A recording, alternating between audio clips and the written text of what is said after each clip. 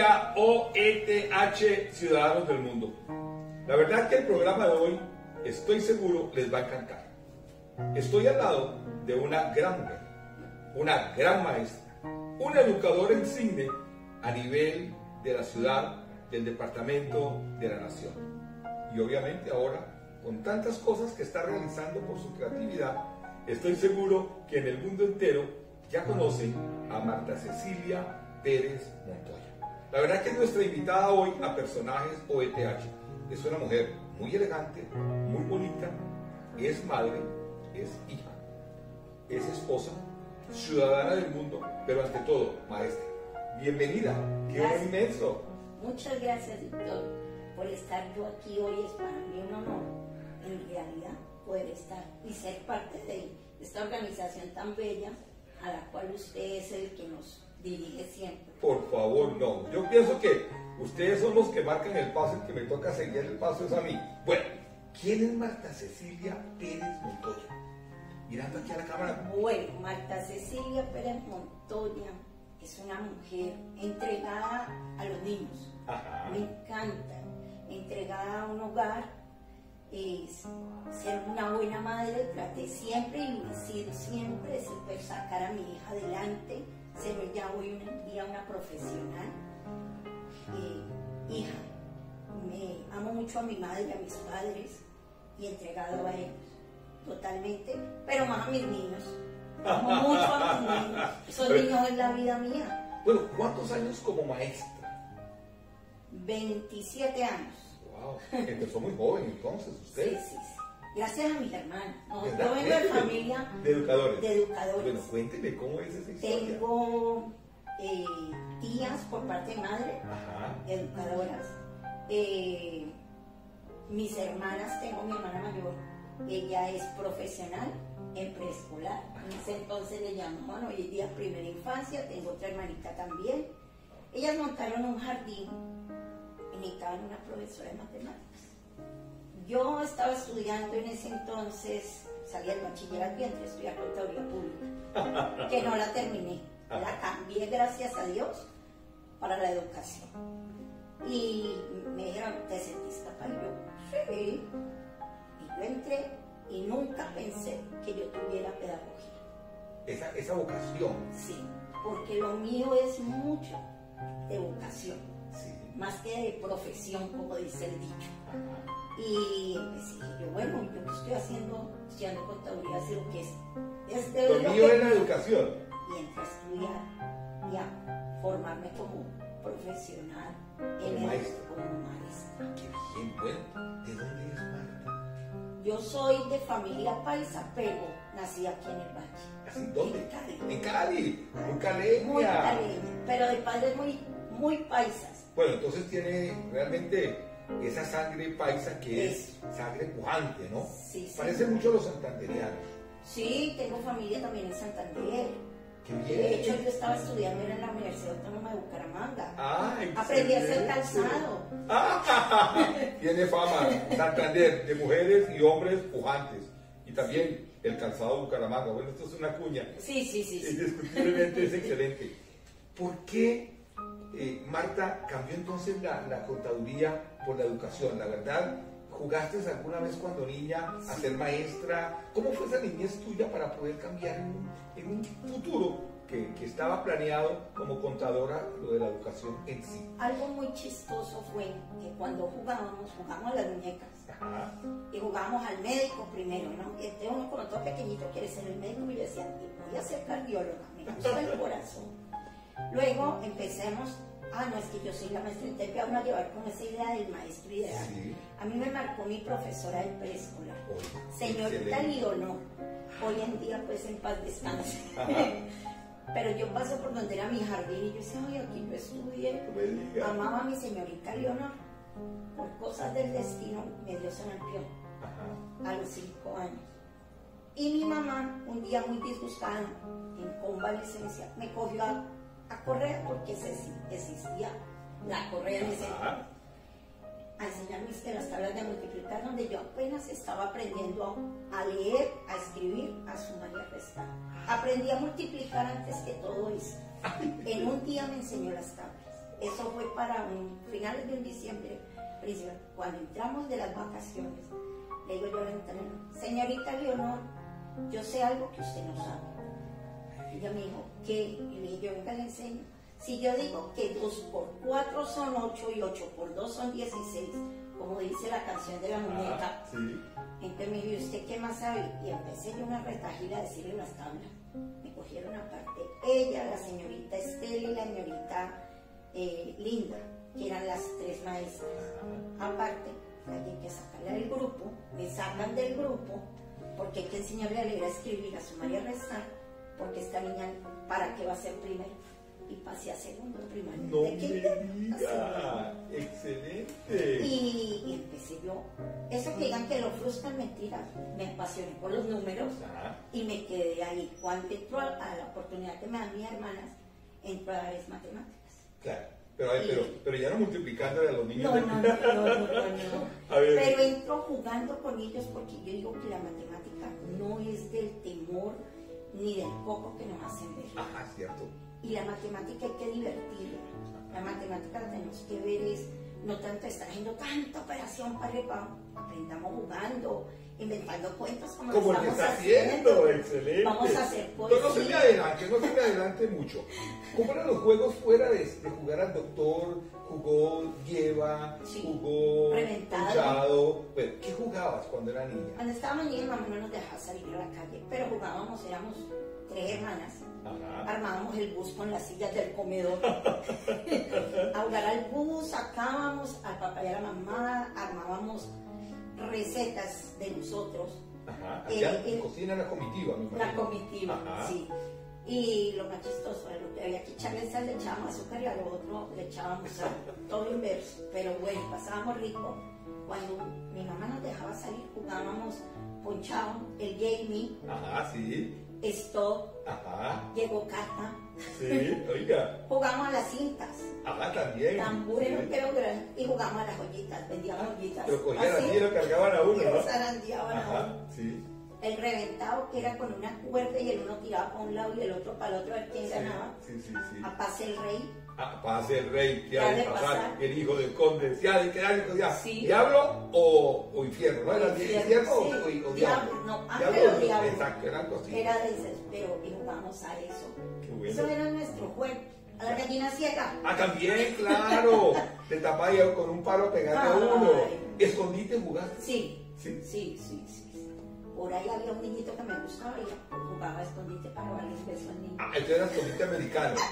¡Ay, ya lo dijo ella! A ver, María, porque es una mujer muy linda. Imagino que niña y joven, pues obviamente tiene unos rasgos bellísimos. A ver, te hago una pregunta también. ¿Tu comida predilecta cuando eras niña? Ay, la chuleta.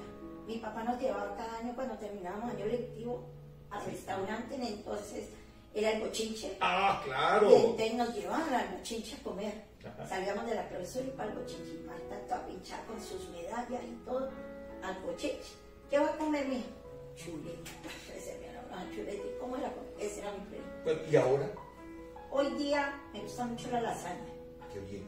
La lasaña, me gusta las comidas la comida de mar. Qué bien. Me gusta una buena cazuela de mariscos rica. ¿Y cómo es esa gran líder Marta Cecilia en la cocina? Me encanta. ¿De verdad? Sí, me Cuénteme. encanta.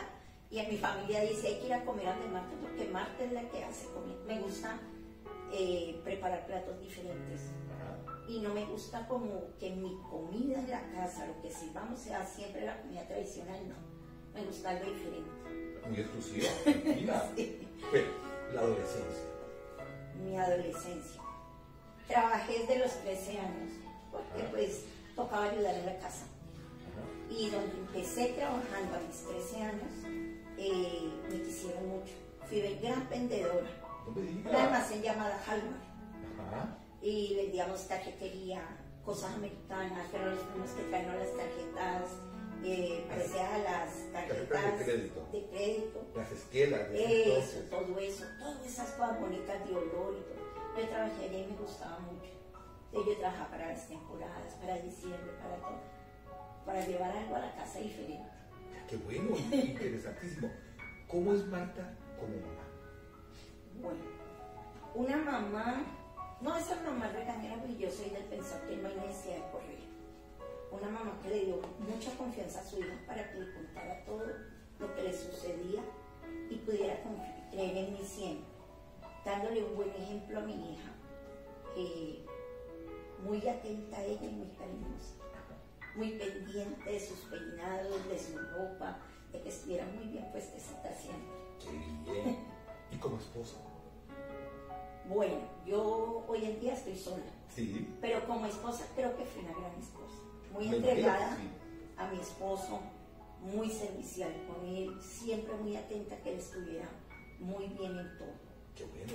Y hasta donde duré así. Ya. Y de ahí para allá, solita. Bueno, como hermana. Ah, no, como hermana soy la alcahueta. Y como tía también, yo soy la que me río con ellos, yo soy la que armemos tal cosa, que hagamos esto, soy la que igual llevemos, traigamos, y funcione mi casa, está a la orden para todos, y allá mantienen y todos felices yendo a mi casa. Qué bueno, excelente. Vamos a hacer una comparación. Porque usted es una persona que, bueno, yo soy mayor que usted, pero No, miremos, pero bueno, ese no mucho, sí soy mayor. Y a lo mejor puedo tener otro tipo de perspectiva a lo que yo viví. A ver, ¿cómo ves la educación hoy en día, a la que tú viviste en tu época? Bueno, hoy en día la educación ha cambiado, Sí. pero yo la veo que para bien, en el sentido de que los niños no tienen que aprender como nos tocó a nosotros, todo como tan memorizado y que uno decía, ay, ¿esto qué? Y me van a pegar, sino, no, hoy en día les damos esa libertad a los niños que aprendan y que desde su propio ser digan, ellos van a expresar lo que es el tema que uno está tratando, y entonces ellos están aprendiendo desde ellos, y eso es bonito, porque poder decir, voy a poner un ejemplo matemático. Sí. Bueno. Me voy un poco a la matemática. Voy a decir, bueno, muchachos, estoy haciendo multiplicaciones en tercero, y al niño se le dificulta porque no ha podido memorizar muy bien cuánto es 3 por 8. Y yo les digo, bueno, entonces sumemos y utilicemos los deditos, que para eso mi Dios nos dio tantos recursos. Y sumemos 3 veces 8 y vamos llevando esa memoria, eso en la memoria, vamos escribiendo y vamos. Entonces eso no los asusta y ellos empiezan a ver, profe, y entonces si yo no sumo en los dedos, sino que yo pongo 8 más 8 más 8, ¿puedo hacerlo? Claro, entonces ellos van mirando, ¿no? Si yo voy a la parte del español, que también me encanta, y uno dice, vamos a hablar sobre las oraciones. Profe, si yo digo, esa mata está hermosa, ¿eso es una oración? Claro, porque tú estás hablando de la mata. ¿Y quién es la mata? ¿Cómo es la mata? Hermosa. Y ellos van mirando y desde su propia deducción, de su propio interior, porque los niños muy inteligentes sacan y deducen los conceptos y aprenden bien. Oiga, ese es un clarísimo ejemplo de lo que es una maestra con vocación. Valora lo que sus niños hacen y utiliza una herramienta que muy pocos maestros hacen y la utilizan: el juego, la creatividad. Mira, ¿de dónde nació lo que me mandaste y lo colgamos en la página de matemáticas, en la sección matemáticas de la página www.cienciaoeth.com? El cuento de matemáticas. Vi los niños de tercero ese año, bueno, años atrás también lo hemos venido haciendo, pero no lo habíamos hecho como este año, aprovechando la virtualidad, aprovechando tantos recursos que estamos utilizando en nuestra enseñanza de la virtualidad con ayudas tecnológicas. Me gusta eso. Les dije yo, vamos a entrar, estamos restando, y les digo yo, bueno, restando con desagrupación. Entonces yo empiezo contándoles una historia. Tenemos un conejito llamado Pimpín, quería hacer una gran torta de zanahoria. Él pide 7 y va de su prima y le dice a la prima 2, prima, regálame 7 zanahorias. Y la prima le dice, pero es que no tengo dinero 2. Déjame, yo voy a donde mi hermana y le pido que me regale, y mándela enseguida. Entonces empiezo a contarles una historia para enseñarles a restar prestando, enseñarles no, recordarles, porque ellos ya vienen con una enseñanza desde nuestro preescolar. Pero recuerden, digo, bueno muchachos, vamos a hacer algo. Cada uno vamos a entrar a un cuento matemático, porque es que nosotros, todo lo que hablamos es un cuento. Sí. Entonces, vamos a hacerlo, pero lo vamos a aplicar en la matemática. Recuerden que un cuento tiene inicio, nudo y desenlace. Ustedes van a tener en cuenta eso. Y entonces me dijeron, ¿y por qué vamos a ver español en matemáticas? Porque en matemáticas vemos sociales, ciencias, español y vemos todo. Todo está unido. Y entonces me dijeron, bueno, vea, si animaron tantos muchachos y empezaron a llegarme los cuentos. Los invito a que los disfruten. Y los son hicieron. maravillosos. Sí, lindos. Ver la creatividad de ellos. No, y el liderazgo suyo. Bueno, una anécdota que tengas de la infancia. No, vamos otra vez. Una que te recuerde. Quiero que traigas a tu memoria anécdotas para que los niños sepan quién es verdaderamente su líder, esa gran maestra, esta gran mentora que es Marta Cecilia Pérez. Bueno, una anécdota. Uno vivió tantas cosas tan bonitas en su niñez y en esa etapa hasta llegar a la adolescencia. Y una era, nosotros íbamos donde unas tías abuelas, tenían tienda. Había una tía que era más fregada que quién sabe quién, y la otra que era la alcahueta. Pero esa era la Marta. Esa era la Marta. Sí, porque he sido la alcahueta de todos, de mis hermanos, de mis sobrinos. Y nos gustaba ir. Pero la tía, la que era fregada, no nos dejaba ir, entrar a sacar cosas. Entonces nosotros esperábamos porque el domingo ella se iba en las tardes a pasear con una amiga que tenía y quedaba la otra tía. Entonces ¿a qué hora se va a ir? Que se vaya. Y entraba, ella se iba y nosotros entramos a la tienda, pobre tienda. Ay, pues me imagino. Sacábamos de todo. Hacíamos la comitiva, entonces hacíamos el pastel para las muñecas. Hacíamos el almuerzo, el desayuno, con un poco de dulce, que los chitos, que entonces eran los chitos, sacábamos, no eran pasteles de chocorramo, sino que eran unas galletas que se llamaban, que tenían mermelada, exacto, nos encantaba. Sacábamos carritos de salchichas para comer. Claro.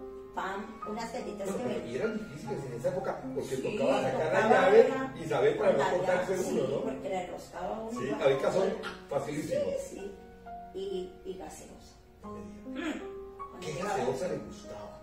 En ese entonces tomaba cualquiera. No, Coca-Cola. La Coca-Cola. La que dicen que es muy mala. ¿Usted conoció la Colcana?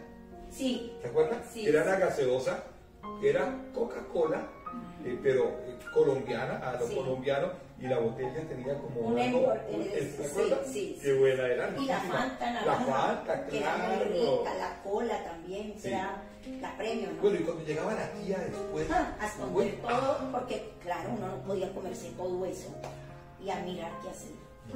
Luego nos íbamos a ir porque pues se hacer el paseo de nosotros todos los domingos. A ir temprano a desayunar donde las tías porque era la casa de los bisabuelos. No me digas. Porque conocí a mi tatarabuela. No me digas. Conocí a mis bisabuelos. Tuve mis abuelos. Tengo una abuela todavía de 95 años. Qué la mamá de mi mamá. Tiene ya no sé cuántos tataranietos. Porque ya pudieron conocerla también a ella. Y nos íbamos y entonces decían, bueno, saquen lo que van a llevar de lonchera para la semana. Aparte de toda la maleta que ya llevaba uno en mi carro y me sacaba más dulces, que las prunas, que vea, uno echaba más. Y nos daban 50 centavos, no, 20 centavos, en monedas de 5 centavos. No me digas, sí. Para comprar bananitas en el colegio. Unas monedas de cobre. De cobre. Era de cobre y tenía el signo 5 en números romanos. Sí.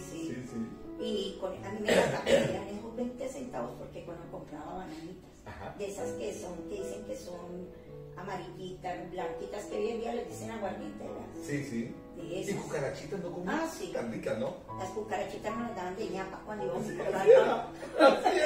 comprar. Aquí tenía. Cucarachitas. Aquí teníamos un vecino, cerca íbamos a comprar sándwiches, íbamos a comprar cualquier cosa sándwich, y decía el señor, como el camino es largo, se van por el camino largo y les doy una cucarachita. Nos encantaba comer esas cucarachitas. Luego las comí, sí. Y yo sé que qué interesante recordar en el rancho Jonás, porque se las daban a uno a la salida, ¿cierto? Sí, señor. Bueno, ¿qué otra anécdota nos puedes contar de esa niñez? La bicicleta. La bicicleta la aprendí a manejar ya grandecita, fui gran deportista, me gustaba el básquetbol. Bien. Y patinar. Entonces fui una gran patinadora y yo me andaba aquí en la ciudad de Cali ya después de 12, 13 años. Me venía a las canchas panamericanas donde teníamos la educación física en patines. Me quitaba mis patines y empezaba a hacer mi educación física y de ahí a practicar el básquetbol. Me volví a poner los patines y me iba a la casa. Bueno, dicen que las mujeres que hacen patinaje tienen piernas muy lindas. No sé si ustedes tienen piernas muy lindas. Eso dice. Pues me lleva tanto deporte, me fregué la rodilla, yo tengo una cirugía de rodilla de muchos años. Sí. Parecía futbolista, del ligamento, rótula y meniscos. No me digas. Sí. Wow. Esa es la gran marca, Cecilia, de verdad. Bueno, cuéntame un libro. Siempre pregunto a mis grandes invitados como usted, líder. Un libro, música, cine o televisión. ¿Qué te llama más la atención? Bueno. ¿O todos de pronto? Televisión, poco. Poco. Me quedo dormida. Cine no voy por lo mismo. Aunque me gusta, si voy a ver una película de acción, me tiene entretenida. Ajá. Pero si no, me quedo dormida. Música, me gusta todo tipo de música. Me gusta el baile, me gusta la buena salsa. Se me está adelantando, pero bueno, que la he visto bailar. Pero me gusta mucho la música romántica. Me gusta mucho Leodán. Esa canción de Desaparece que me encanta. Ajá. Me trae muy buenos recuerdos. ¿Es romántica? Sí, muy romántica. ¡Qué bueno! Excelente. Y como bailarina entonces, me dice que la salsa. Sí. ¿Sí? Sí, me volaba. Una experiencia en la adolescencia, me volaba. Irme para agualulear. Ah, esa época de nosotros era el agualuro, ¿no? Pero eran bailes muy sanos, ¿no? Sí, no, sí, sanísimos. Y eran a las 4 de la tarde. Sí, y a las 6 lo estaban chupando ya para la casa. Incluso en Fernando había agualuladas constantemente. Sí, pero yo iba mucho a MUndo a bailar panamericano. Ya aprendí a bailar mi salsa. ¿Verdad? Sí. Bueno, ¿canta? No, me hubiera gustado. ¿Me hubiera gustado? Sí. ¿Algún instrumento? No. Me hubiera gustado aprender a tocar guitarra. ¿Verdad? ¿Por qué? Me parece que saca unos tonos muy bonitos. Aunque escucho tocar el piano me agrada mucho. Pero la guitarra, pues uno lo busca como por más, de pronto más facilidad, porque el piano es más difícil conseguir. Llevarlo para una fiesta, para algo, y la guitarra la puede cargar. Sí, y le da tonalidades de la guitarra, tonos de todos los tipos de música. Entonces por eso me gustaría. Qué bien. Cuénteme, me dice que conoció a su abuela, su bisabuela y su tatarabuela. Cuénteme una historia con ellas. Bueno, mi tatarabuela. La tatarabuela murió. Algo Rosita. Algo muy especial que me dicen, vos cómo recordás si ella murió cuando vos tenías 2 años. Y yo recuerdo que yo me paré al pie de ella y ella dijo que quería verme con un vestido marinerito y así fue. Y yo la veo, yo la recuerdo, si hablas de ella la estoy visualizando. ¡Qué bien! En el patio de la casa de ellas, echándole maíz a las gallinas. ¡Qué bien! Tenía solar. Sí, en una casa aquí en San Bosco en esos entonces. Grandísimas, claro, con solar y todo. Y ella, sus gallinas, y le echaba el maíz. Y la veo bajita ella, gordita, con su pelito así tocando así, con su bombito aquí, porque el pelo largo, pero con 13 bolitos acá, sus faldas largas. Y la veo, la visualizo. Me dice, ¿cómo es esto? El cariño. Lo que nos deja a nosotros. El amor. Sí, exacto, eso es lo que nos deja. ¿Y la bisabuela? De la bisabuela, la mamita Esther. Ajá. La mamita Esther, ella nos regañaba, pero nos alcahueteaba. También. Y nos escondíamos con ella y ella nos escondía atrás de las puertas. Y el papito Pacho, el esposo de la mamita Esther. Ay, él era un amor. ¿Verdad? Sí, él murió cuando yo tenía 11 años. 10. Un amor. La otra era la mamita Carmen. La mamá de la mamá de mi mamá. Delgadita ella. Muy piadosas. Todas han sido muy piadosas. Muy entregadas a Dios, a la Virgen. y a todos los santos habido por haber. ¿Y usted? Yo creo mucho en Dios. Sí. Soy una mujer muy creyente de Dios, una mujer que piensa que Dios nos da el día a día. Yo no pienso qué voy a hacer mañana, porque mañana no sé qué vaya a pasar. Yo vivo el hoy y Dios me da cada día el día, el pan, el de vivir, el de estar contenta, porque yo vivo feliz y agradecida todo momento con Dios. Y Dios me ha dado una gran, maravillosa vida. Se nota, rozagante, con mucha energía positiva y energía OETH. Bueno, llegaste a Los Ángeles. ¿Cómo ha sido esa experiencia maravillosa? Porque para los niños ha sido encantador. Creo que una persona como la líder Marta, muy pocas, de verdad. Creo yo que ha dejado huella en estos niños en estos años que he estado como maestra. Cuéntame ese primer día que llegaste al clase. Bueno, yo veía el colegio, hace muchos años lo veía desde el frente. Sí. Y lo miraba y decía, qué bonito el colegio. O sea, que yo nunca pensé. Y estando en otro colegio donde estaba antes, Sí. alguien ofreció, me dijo, pásame tu hoja, yo la llevo a Los Ángeles, que allá trabaja una persona y te puede colaborar. Y yo le dije, no. Otro día le dije, bueno, sí, y mentiras que no la di, pero mi vida estaba aquí. ¿Cierto? Sí. Es verdad. Porque esa persona, bueno, es el papá de mi hija, mi esposa, que me pidió la hoja de vida, tiene alguien aquí que trabaja, y yo le paso la hoja de vida y mi primo, nunca le pasé la hoja de vida. Nunca dije yo, no, que tal que me diga y nada. Pero hace para 3 años, porque esta es mi tercera, aquí en mi colegio. Así me encanta, es un colegio. Yo llegué y dije, ¿dónde trabajaba la persona que era la dueña? Murió. Yo dije, hasta aquí llegué yo, porque yo le iba muy bien con ella y hasta aquí llegué. Un amigo, una amiga me recomendó con Miguel Ángel. Sí. Y el coordinador Miguel Ángel creyó en mí. ¿Cierto? Me recomendó. He hecho hasta lo imposible porque usted también creyó mucho en mí. Creo. El día que yo traje mi hoja de vida, ¿y usted está segura que quiere trabajar aquí? Sí. Le dije, sí, señor. No me va a decir que sí, luego me va a decir, no, señor, aquí me quedo. Mira. Un 27 de mayo me hizo la entrevista. Estaban en las fiestas aquí, estábamos en lo del mundial, Sí. y estaban en las fiestas aquí culturales y me tocó ver bailar tango y todos los niños. Está bonito eso. Cuando me entraron a la entrevista y el rector me dice, ¿pero estás seguro? Yo sí, yo quiero trabajar aquí. Y me dice, ¿y no se me va a quedar en el otro? No, yo me vengo para acá. El 6 de julio me volvió a llamar. Me la quería robar porque realmente me encantó. Yo pienso que me convenció y creo que fue de las mejores determinaciones que tomamos como OETH, porque tenemos un excelente líder. En 3 años es personaje OETH. Gracias, doctor. Y aquí llegué y aquí me quedo hasta cuando usted me diga chao. No, por mí, a ver, Fabiolita, le mandamos un saludo. Ay, a sí, nuestra doña querida Fabiolita, todos los días la saludo. Trabajó 63 años, así le falta a usted, le faltan 60. Para poder llegar. Sí, Bueno, entonces tocará. así va a ser. Yo pienso que vamos a llegar y superar, ¿por qué no superar la meta? Y con el poder de Dios aquí vamos a estar. Bueno, a ver, ¿cómo ha sido esta educación presencial con ayudas tecnológicas para Marta? Una mujer que transmite amor de manera de tú a tú, ¿sí?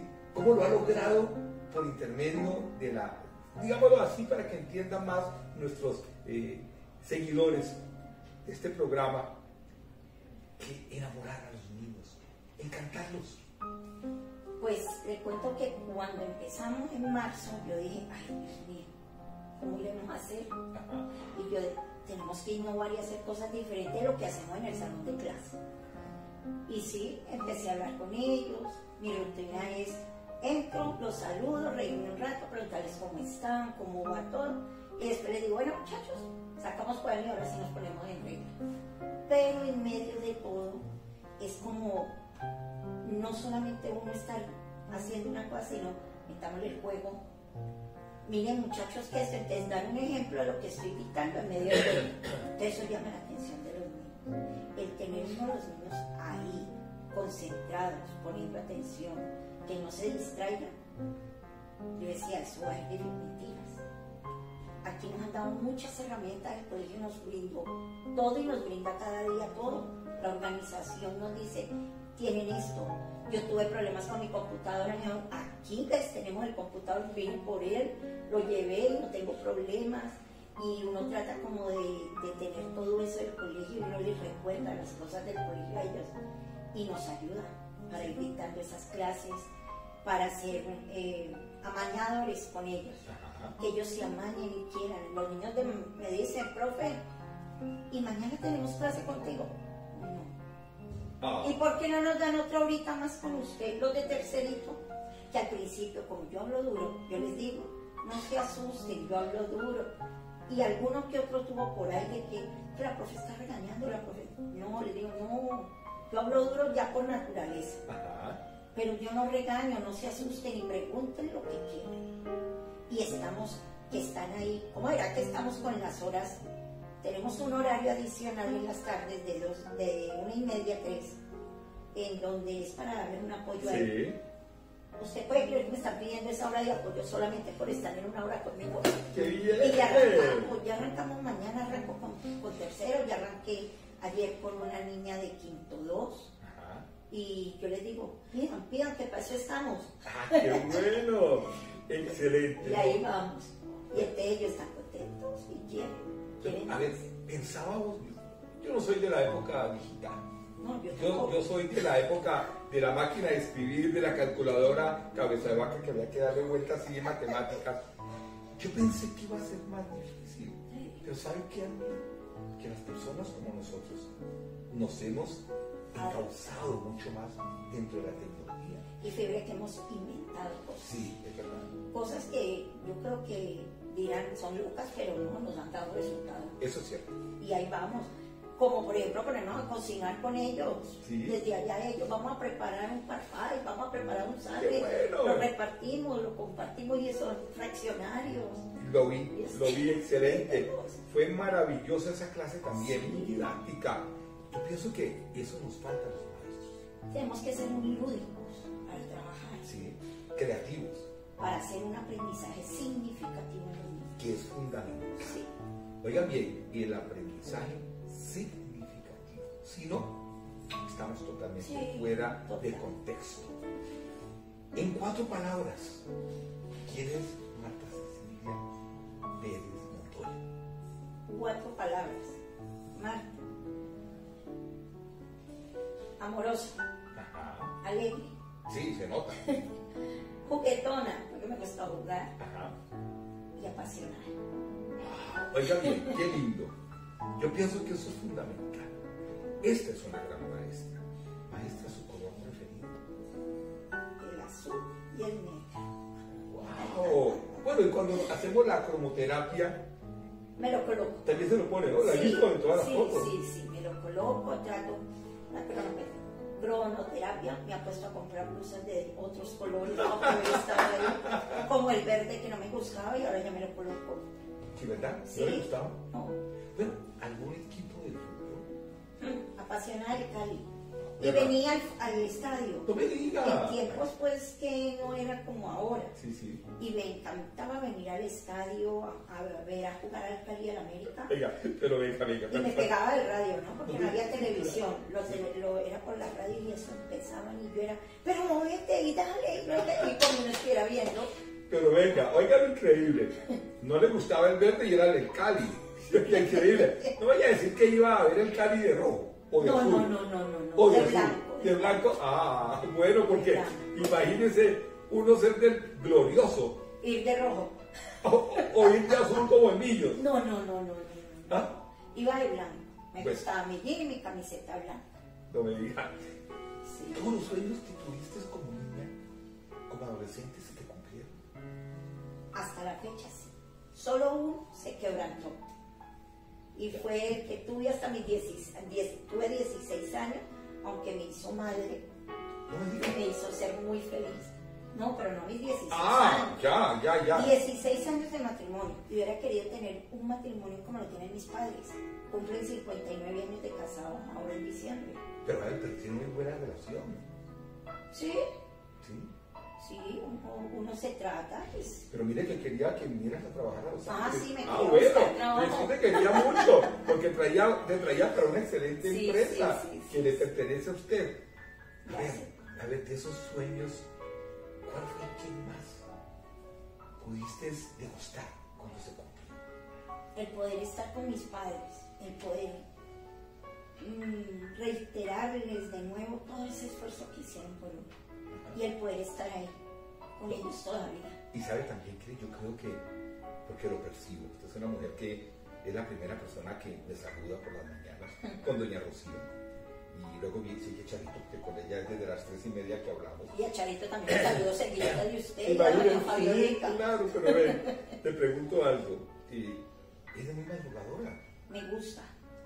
Yo soy una persona que si me acuesto muy a las 8 de la noche, digamos, por cosas a las 12 de la noche ya estoy levantada, porque ya no puedo dormir más. Pero imagino que trabajando, leyendo... Sí, haciendo cositas en la casa, que a uno le toca también. Claro, lógico. Las cositas de la casa. Y sé que el momento en que fuiste mamá también fue maravilloso. Lindo. Le cuento que yo fui mamá y quería una niña, ¿no? Ajá. Pero las ecografías me decían que era un varón. Sí. Y que era un varón, y bueno, pues qué vamos así, yo me paraba al frente de los almacenes. Bueno, lo vestiría así, así que pesar, mire tan bonito esa pareja. Cuando llego a la clínica, remitida por el Seguro Social, me dicen, ¿usted viene aparte de inducido? Sí. ¿Y por qué? ¿No tiene dolores? Yo no, ¿por qué me regañan? Y yo, ¿qué culpa el médico me mandó? Cuando me mira y dice, pues usted está en trabajo de parto. Pero no tenía dolores ni nada. Yo tuve dolores ya finalizando, porque a mi hija le dio por sentarse, dar la vuelta, sentarse y meconearse. Entonces me tengo que dar cesárea de urgencia. Cuando me dice el médico, es una hermosa niña, yo le dije, ¿qué? Me dijo, sí, es una niña. ¿De verdad, doctor? No, ¿por qué? Me han dicho que era un niño. Vean, ha sido el amor de mi vida. Y eso que en la clínica me la cambiaron. Me llevaron una niña que no era la mía.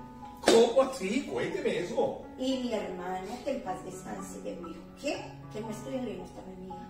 Mi hija es blanca, o parece un durazno. Me llevaban una niña trigueñita hinchada, y yo le dije, no me llames a hinchada. La clínica hoy era la clínica de urología. Hoy era después de la Santiago de Cali. Sí. Y mi hermano revolvió la clínica. Cuando a las 2 horas, mi mamá cogió a la niña que no era. Y la mamá sabe, pues si no nos entregan la que es, nos quedamos con ella. Digo, mi mamá, cuando a las 2 horas el pediatra entró por ella. Esa sí es mi hija, dije yo. ¡Qué belleza! Y usted cree toda la noche dormí con mi hija aquí. Claro. Y las enfermeras me lavaban la increíble y dije, no, prefiero tenerla aquí que se engría, pero que no me pierda. Y salí de la clínica y de ahí para allá viví para mi hija y he vivido y vivo para mi hija. Démosle un saludo especial a tu hija. Amo a mi hija Valentina Gómez Pérez, te quiero mucho, eres lo mejor, eres una gran mujer, una gran profesional. Qué lindo, de verdad, me encanta eso. Bueno, creo que han conocido una parte muy valiosa de una gran líder, de un personaje OETH, de Marta Cecilia, Pérez.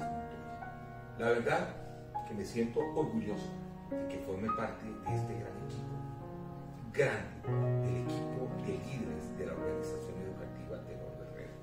Siempre para mis invitados especiales, como usted, tenemos un recuerdo muy especial.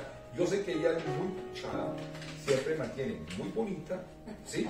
Una mujer muy bien puesta. Le tenemos 2 lociones muy especiales, porque se lo merece, para que lo disfrute, porque usted es todo un personaje en la OETH. Mejor dicho, de aquí me voy a ir. De aquí no me voy a ir. Ay, no, muchas gracias, de verdad. A usted, doctor. Yo sé que es un momento maravilloso. Podríamos quedarnos años hablando de experiencias tan maravillosas de una mujer tan humana.